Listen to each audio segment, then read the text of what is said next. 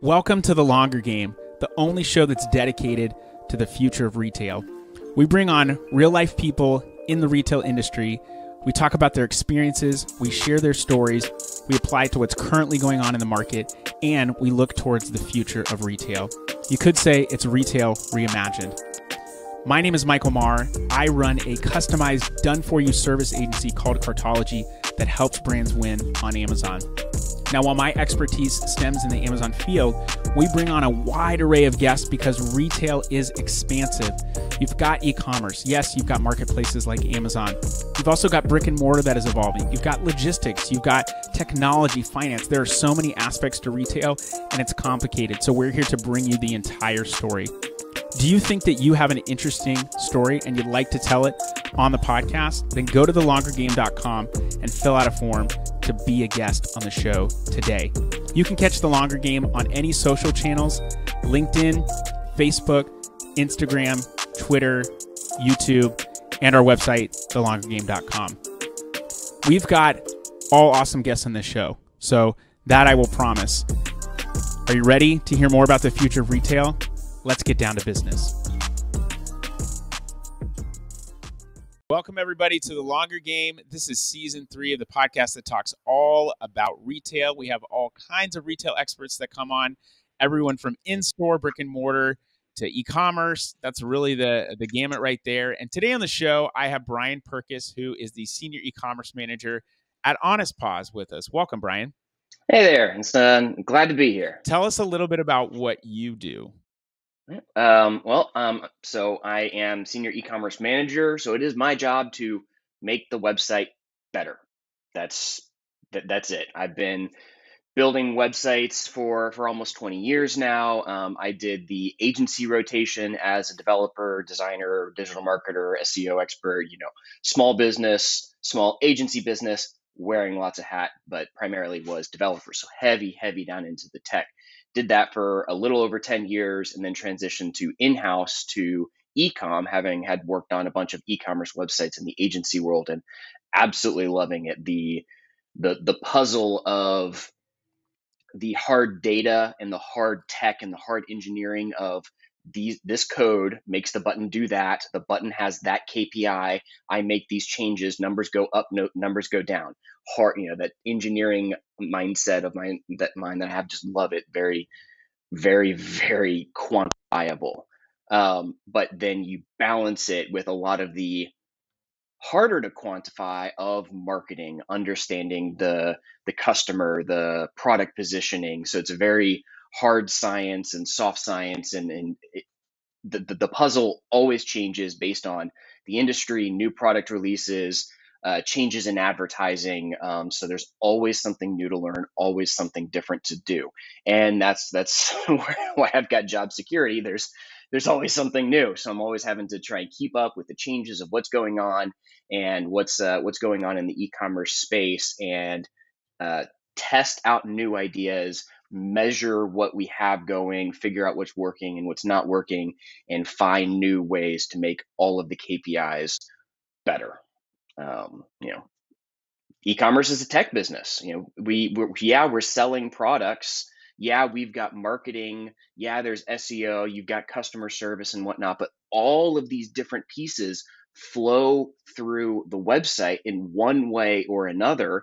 And so you have to have that good tech foundation in order for everything to work. If your website doesn't work, it doesn't matter how many ads you have, doesn't matter how many customer support reps, it doesn't matter how good your warehouse shipping is, it doesn't matter how great your copy is. Nobody's going to see anything without a functioning website in the D2C e-commerce space. It's funny. I've said the same thing about Amazon. Like, it just gets more complex. So there's job security. If we do our job well, then it's like, okay, well, Right. we can stay up on that.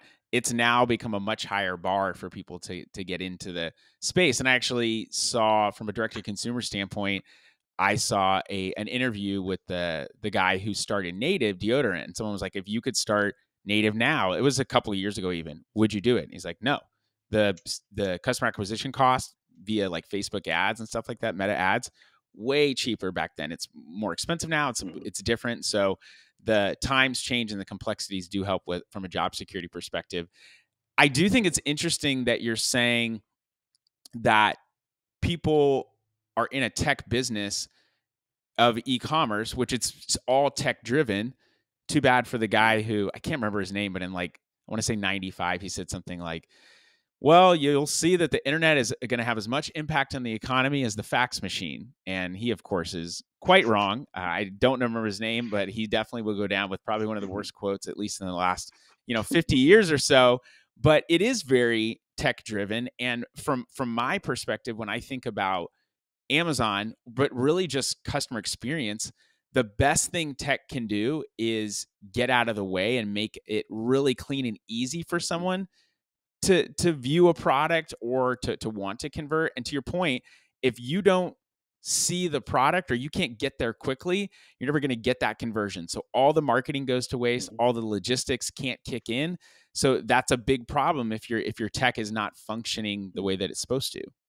Yeah, with Amazon, you've got it, easy in that the tech is handled by Exactly. Amazon. Yeah. It means you're beholden to what they do, but you still have to at least keep up with what they're doing. But the website functioning and optimizing type of stuff, that's on them. Yes, you can optimize graphics and copy and you have control, but the tech itself is on them. In D2C e-commerce, for me, that's my job. If the website doesn't work, then everything is not working.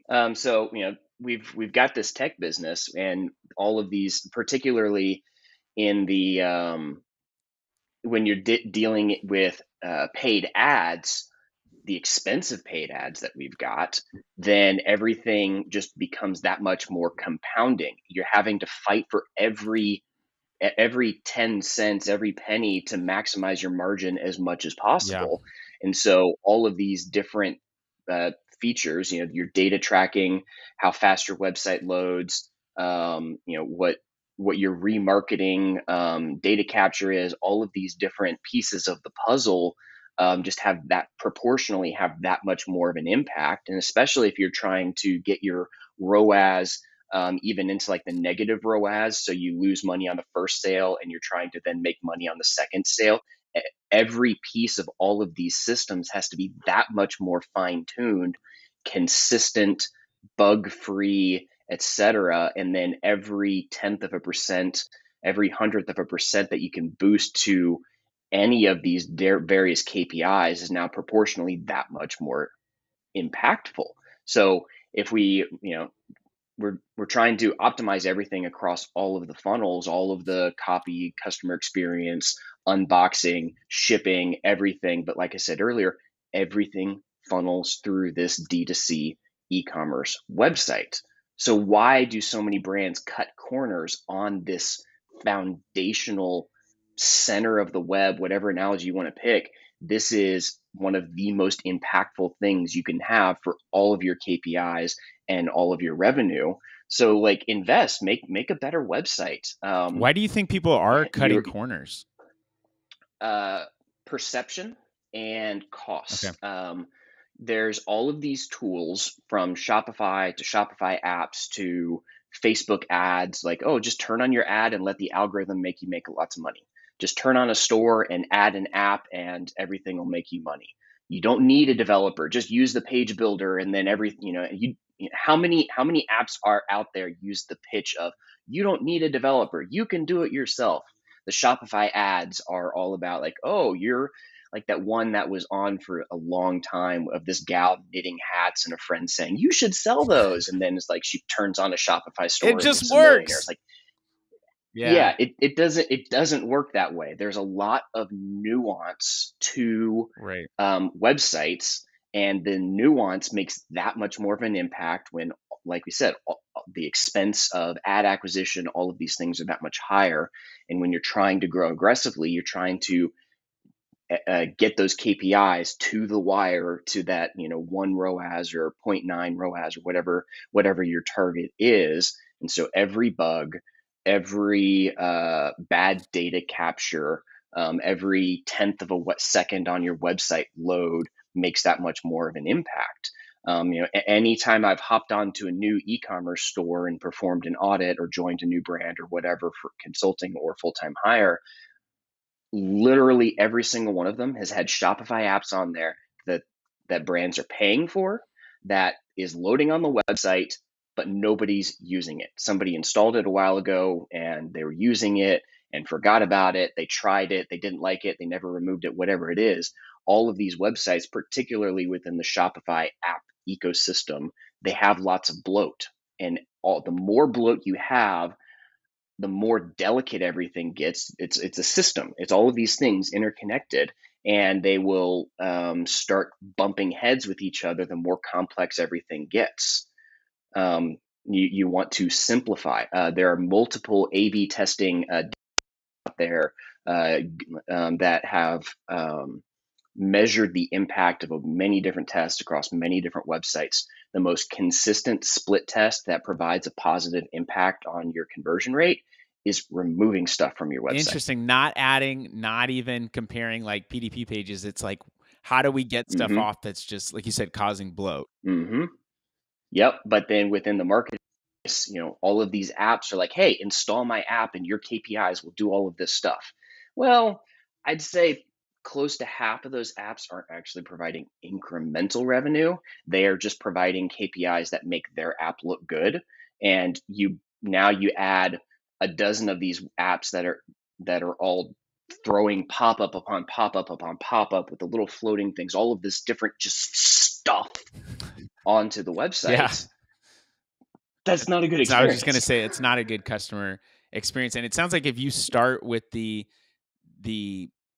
end goal of, we just want, to have better performance without a why of like, who's looking at it? Who does the performance matter for? So you're not starting with the real end result of, we want customers to come on and have a good experience with our brand, purchase, and come back. If that's not the focus, it's just, we want better performance. We want this stuff, and there's no why behind it. You're probably going to end up with a lot of apps and a lot of bloat on your site. What are the KPIs that matter?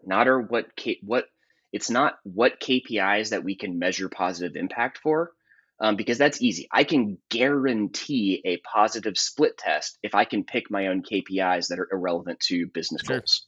LinkedIn added their those little puzzle games, which I'm enjoying Queens, but I'm sure there's a guy who created this product and is like, hey, look, we have daily engagement boost because of these games. Well, for me personally, in the morning, I'll open up the app, I'll play the game, and I'll immediately close it, and I don't interact with anything else. So there's a boost to engagement, but there's no additional ad views, there's no additional revenue and whatnot. And like Instagram, I don't know how many times there's like, hey, somebody has these go view threads because people are trying to follow you on threads. I'm never going to download threads, but we boosted engagement rate, but did it have a meaningful impact? So you can't just have a KPI for the sake of a KPI. It has to be something that will actually grow revenue or whatever. So we need the good data, we need the good tech, we need to fight for every 10th of a percent, every 10th of a number, every 10th of a cent across all of these. Because when you start doing the math of, but we increase conversion rate by 0.05%, we increase AOV by 0.1%, reduce bounce rate, get 5% more visibility in the search engines. All of these things now compound on each other. And again, through the website, this tech stack funnels. If I increase any of these website KPIs, I just now increase the KPI for literally every single channel. So why we can spend all of these time on all these other channels, and it's very common for the tech team to be the smallest team in e-commerce businesses based on what I've seen personally. And why is that? Because the tech team, yes, tech developers are expensive. Yes, it is time consuming and expensive to maintain this tech stack, but that's where you can receive a multiplicative impact across all of your KPIs, which is going to help grow revenue. Are you saying that when you get into a business that you are like the rocket money of the developer world, that you are like, you paid for this, you're not using it. You paid for this, you're not using it.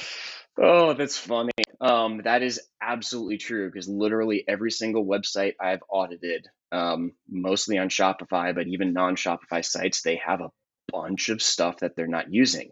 Even if they remove apps, apps install code onto Shopify apps will install code onto the website when you install it, and it won't remove it when you uninstall it. So there's just so much bloat. And so the first 2 to 4 weeks of any onboarding that I've had with a brand is just to go through everything and delete, delete, delete, delete, delete, delete, delete. You're saving money. Your website's loading faster. You've got less tech complexity. So, the more tech complexity you have by installing all of these apps and everything, every change that you want to make just takes that much more effort in debugging and testing and issues and all this stuff. So I just hack and slash, and I save monthly costs, and I increase all of the various KPIs. And it makes my job easy, but it's also like, people should be doing this in the first place. Just regularly audit your apps. People should be, but my aunt always used to say, "Don't should on yourself," because what people should be doing and what they are doing are often very different. But I agree. There is I feel like, especially in the age of generative AI and new tech that comes out, people think, I want to integrate this, which I get. I get why, because it's hot. It's something people are talking about. It gets attention. But the real question, I think, should always be, why? What are you wanting to do? And there's a conference that I was at, and there was a gentleman there who had a really thoughtful answer about how we're integrating tech into things. And he just said, you should be thinking about, what am I actually trying to solve here? What am I actually trying to get to? Then say, how do we go about adding this stuff in? And it feels like people are just either they're buying the marketing, which is great, of you don't need a developer, or they're just saying, I want to just integrate this cool thing because, and no one's checking them and saying, yeah, but why do you want to do that? Yep. I don't know how many sales reps I have for these AI chatbot sales rep things. 2 to 3 a week are hitting me up trying to sell me just a ChatGPT skin to slap on my website. And that's a great example of exactly what you're talking about. It's the new hot thing. Oh, I need to keep up with the Joneses and add these new things. And they say they're going to have all these KPIs and all of that type of stuff. But if you don't integrate it well, and you don't feed it enough copy because you don't have sufficient copy, or you just threw on whatever one that had the greatest marketing and it doesn't connect to your systems to pull all the relevant copy, that chatbot can't sell you a product without being fed enough. So you have to have all of that type of stuff and all of the things working together. Otherwise, it's going to be worse. I don't know how many websites I've gone to be like, hey, here is the exact specific, super detailed explanation of the issue I'm having with your product. And the AI chatbot is like, hey, did you read article number 5 of 12 on our, and it's like, no, that's not relevant. Let me talk to a human. And now I'm frustrated and I'm having a bad experience and I want to leave. Yeah. Just because they had to have the AI chatbot that they weren't ready for. Yeah. Again, just like, why do you want to do something? What is it going to help? Or what's the end result? And then, is the thing that I'm wanting to implement actually going to help? Because it may not. Maybe it's like, you know what, we actually could do something a lot simpler. Or maybe it's what we need to do is going to be even more complex, and we need something that's going to cost more. But if you don't know why you're doing it in the first place, then you're adding stuff to your website. Yep. Just because you can doesn't mean it's going to be a positive impact. And just because that particular sales rep gave you a good sales pitch doesn't mean that particular app is the best for you. I always do a market analysis of any functionality and app and see what are the competitors out there, even if it just increases confidence and we made the right choice.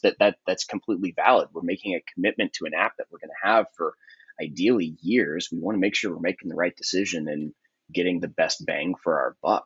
I think that makes a lot of sense. And when I'm in a sales conversation with a brand, I expect that they're looking at other agencies, and my encouragement is always like, take a look around. Like, I think you should. And to your point, maybe we don't go with this other tech, maybe we don't go with this other agency, but now I have confidence that I'm making the right decision. And I'm so confident in what we're doing, I can't force people's decisions, unfortunately for myself, but I can say, look, go out and look at what's out there. Do your research. You will be hard pressed to find someone that can actually give you the level of strategy that you need and actually know how Amazon works, communicate with you well, and give you a high level of service, and go out and do the execution. Like, that's very, very hard to find. And if it is findable, it's like one or two of my friends, and maybe I don't tell you about them, maybe I do tell you about them, but there's like a limited number of people that can actually really do that. But go out and take a look. And that's a common problem you talked about of sales rep giving a good pitch. I'm in sales. I do sales for my company. I love it. But there's a lot of stuff that can be shortchanged in that moment of, hey, I have a really good hook, but I don't know what your problem is. I'm going to get on and just pitch you on my thing. And I cannot tell you how many times people that run softwares in an initial discovery call, you've already lost me when you start to jump into a demo. And it's not because they don't want to see your product, but I read a book called Gap Selling. I've talked about it in my podcast before. Really great book. It helps explain what the sales process should actually look like. When you tell me all about I have problem knowledge as your buyer or your potential client, your prospect. I have problem knowledge. You have solution and or service knowledge. As soon as you give me your service knowledge, I don't need you anymore. You don't have my problem knowledge. You don't know anything about what's going on with me. And I can say, cool, great, thanks, and walk away. And you can say, well, what happened? We gave you a great demo. You don't know what my problem is. So like you have to know what that is. And that requires questions and stuff. So the sales versus ops thing is, I think, a common issue. There's sales can sell you really well, but can the operations actually fulfill on that? And there's often a mismatch there. Completely agree. I've seen that many times over on my side of the opposite side as the person being sold to. I try, whenever I hop on a call with a salesperson, I always try and shortcut everything as much as possible. I'll be like, this is my background, this is my level of knowledge, this is the problem we're trying to solve. How can you solve me for it? And within 30 seconds, I know whether or not this is going to be a productive call or not, because if the sales rep is meeting like, oh, okay, let me go through every single page of my slide deck in order because that's my pitch, because I don't know my product, then it's like, okay, well, the 99% likelihood this is not going to be helpful. But if they're like, oh, okay, well, let's see, skip. Here we go. See this. Now this is the information that's relevant to your problem. And they start diving in. It's like, oh, this is going to be a good conversation. Yeah. I feel like before I would ever show, I typically we're like doing an audit. So that takes time to like get to that actual recommendation portion of stuff. But it's I'm never jumping in and saying, well, let me tell you all about what we do, blah, blah, blah, blah, blah. I will say, look, regardless of how they came, like I run a full channel agency. So it's management of Amazon. We're handling everything from catalog to creative to advertising. In order for me to really be able to determine if I can help you, I'd like to ask you some questions to find out more about what's going on. So can you tell me this?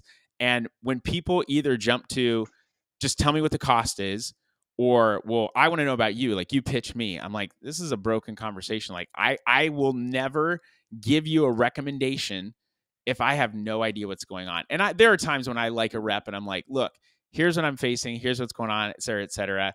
And sometimes they'll take it and that will help them. But when people just jump right into it, you're making it so that you're selling yourself out of an opportunity. Mm-hmm.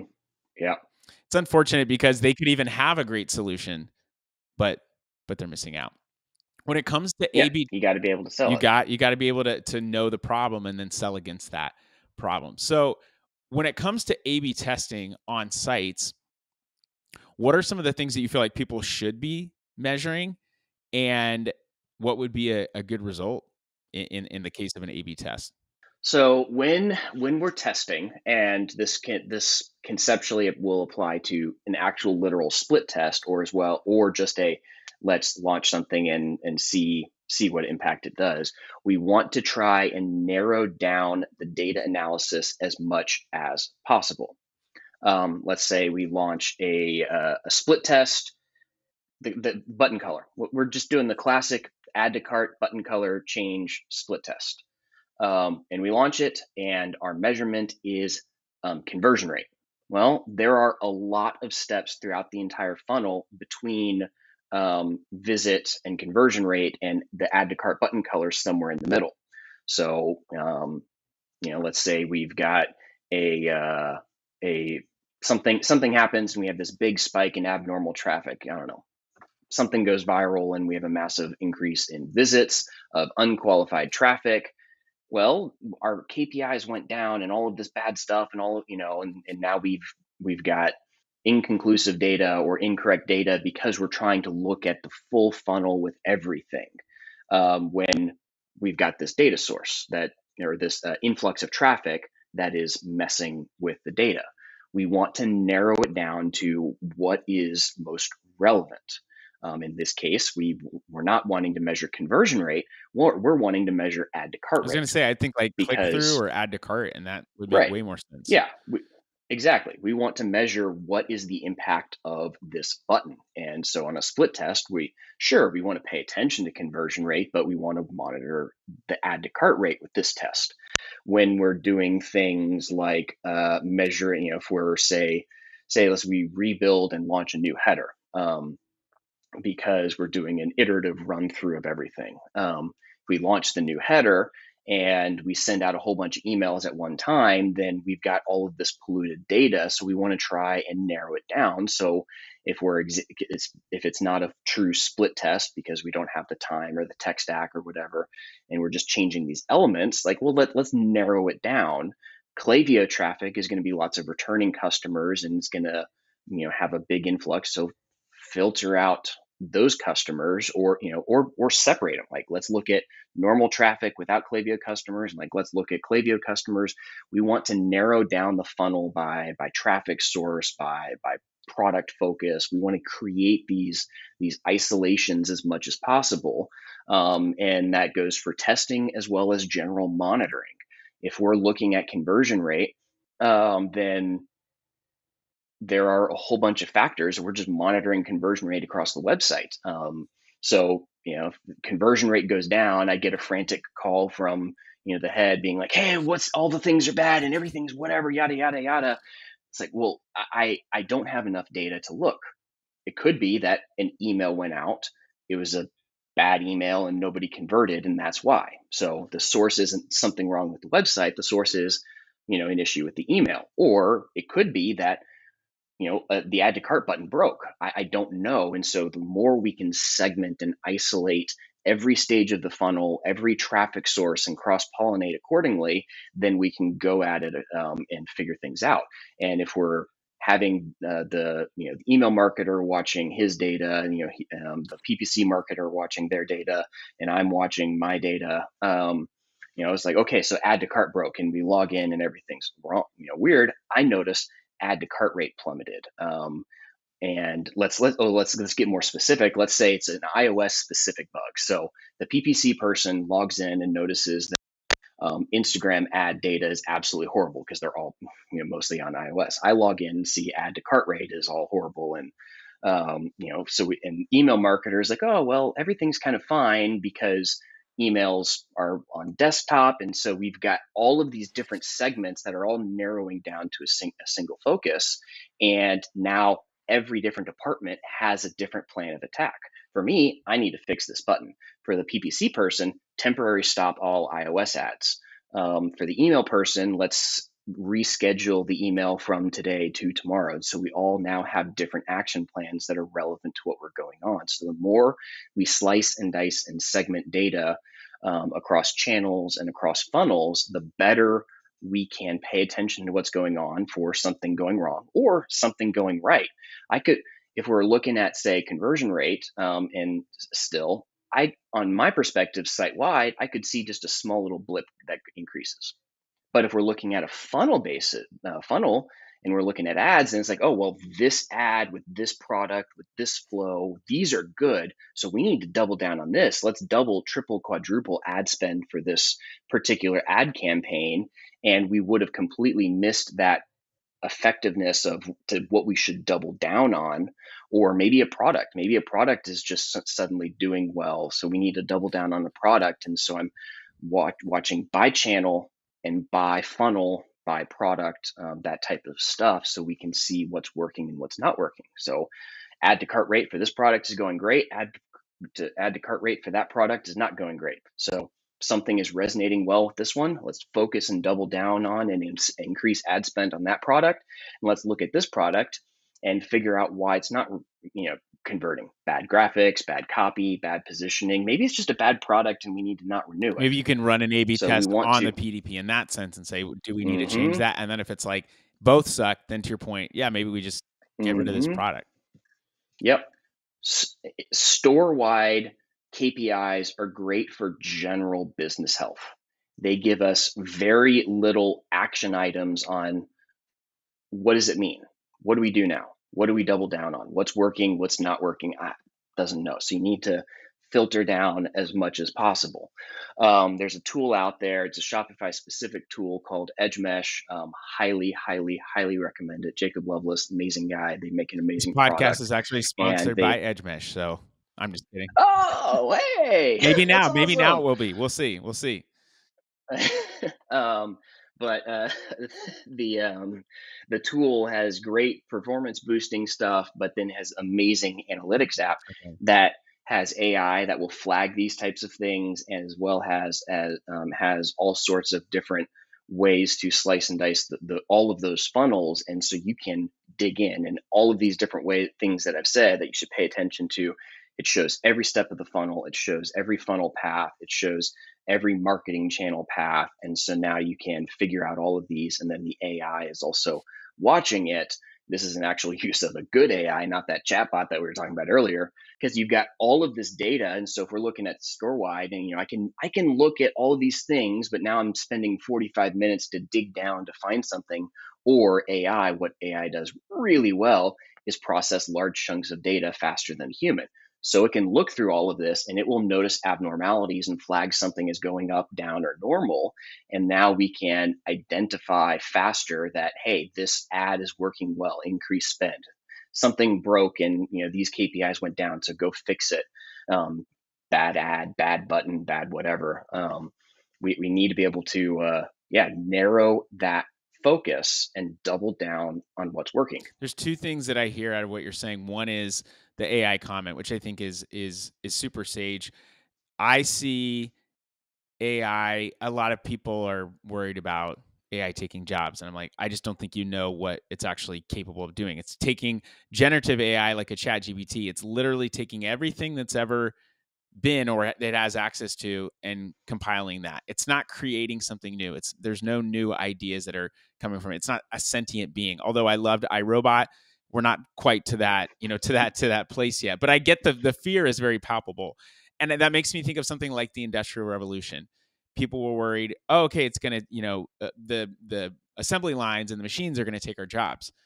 Sure, in a way, but it's actually going to do that job better. Now it's going to allow you to do a different job. Like, do I need to maintenance the machine? Do I need to design product better? And so when I think about what AI can and cannot do, in this instance, it's processing things way faster so that now the human who is interacting with this, it would take someone forever to probably try and figure that out. And now AI can do it super quick and say, hey, Brian, here's a problem. And then you can say, is this relevant or not? So that was one thing, just using AI in the right context. And don't worry, people, I disagree with Elon. It's not going to take everyone's jobs, but we'll see. I mean, I'm willing to be wrong. And the second thing is, we're just talking about segmentation, I think, across analytics and all that stuff.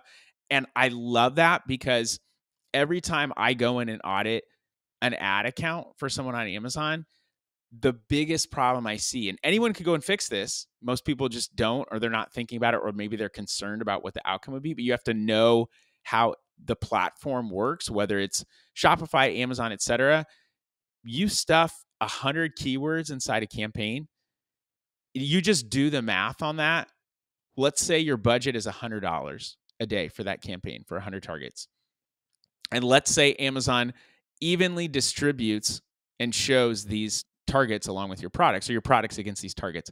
It won't, by the way, but let's say it does.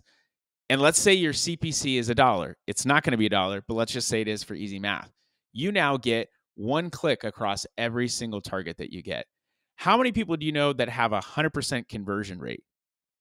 Very, very few. So you're now basically saying, I'm never going to get a sale on anything. And the reality is, something spends, Amazon will prioritize that. They have their own ad algorithm that's separate from search and wants to see that you can actually sell and convert. So they'll start to prioritize that, or at least prioritize what's spending. And if you segment, you have much more control, and you can say, I advertise this term, and it's not going to be everything, but I advertise this term or this grouping of, let's say, 5 to 10 terms, and I showed one of these two products.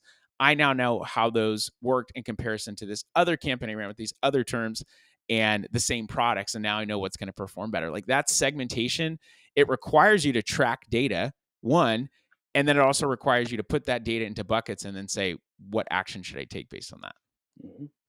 Yeah, and then when you segment it, like with your exam, you can better analyze and double down on the success and cut down what isn't. With your example of $100, $1, 100 positions, like evenly split, not all 100 of those keywords are going to be as useful as each other. So with that big of a spread, you don't know which one is the better intent. You can speculate, but you don't know. So if you can split everything out into smaller and smaller buckets to isolate and pay attention to what's working with groupings, you can see that I thought this was, this group was going to be good, but it's like only okay. So we'll keep some spend there. But this one, I'm surprised here. This is where I'm getting my higher conversion rates. And now we can increase spend here and double down on that success. And that's how you increase efficiency and scale faster. And you can't, when you have some targets performing well and others that suck, you can't just increase spend for one inside of a huge campaign like that. It has to be segmented in order to do that. So I think it's a great place to end it, man. It's always a good conversation when I talk with you. If people want to know more about what you're doing, where would they find you? Bearing yourself out from under all the extra apps and stuff that you've gotten unloaded off people's pages. Yeah. Where do people find you? You can find me on LinkedIn at Brian Purkis. I don't do too much of the social media gamut. I post occasionally there. I kind of go through spurts where I post more often and don't, and kind of go through rotations of talking about either leadership or e-commerce and all of that, or productivity. So I kind of bounce around on all of that type of stuff depending on how busy I am in life. So you can find me there. Reach out and contact with me. I mean, I am available for site audit services. I won't audit a website that is in direct competition with my employer, but otherwise, I'm happy to take a look at your website and provide some suggestions. I've got a very good track record of making e-commerce brands lots and lots of money. So if you need help, I can help you out. Otherwise, I like talking shop. So find me on LinkedIn and let's talk tech. I enjoy it. I love hearing that. Tech in a tech world that you should be investing in, not skimping on. But that's it, people. We don't have anything else for you, so it's time to go. We'll see you next time. All right, that was the show. What did you think? That was the longer game. We would love for you to share the show with other people and to leave us a review of the show. So go to iTunes, go to Spotify, you can go to YouTube, comment, leave a review, and share this on any social channels that you are active on and wherever you have influence. We want to share this story and stories like it to as many people as possible. Do you have a compelling story and do you want to come on the podcast and talk about it, and you're in the retail industry? Then go to thelongergame.com, fill out a form, and we will contact you about coming on the show. You can find us on any social channels, Instagram, LinkedIn, Facebook, Twitter, and you can go to our website, thelongergame.com, to actually read all of these episodes in blog form in text, because we know not everyone's going to listen. This podcast is brought to you by my agency, Cartology. We are a customized, done-for-you service agency that helps brands win on Amazon. It is super complex selling on the Amazon Marketplace. We help simplify that for you. This podcast is also brought to you by Podcastify Me. They are a full-service podcast production company that designs podcasts around people who are paid for their advice. That is coaches. If you want someone to help create, strategize, and distribute your podcast to the masses, go to podcastify.me to find out more. I've so enjoyed that you've been a part of the conversation and that you've given of your time to hear these people's stories. We'd love for you to share. If you want to find out more, just go to thelongergame.com. Hope you have a great rest of your day. Stay blessed. And until next time, cheers.